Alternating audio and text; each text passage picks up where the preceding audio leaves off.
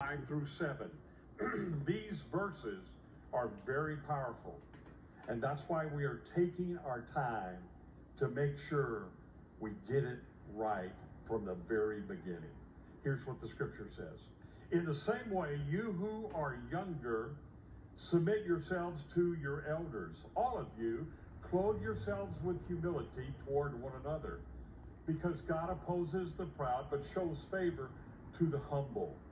Humble yourselves, therefore, under God's mighty hand, that he may lift you up in due time.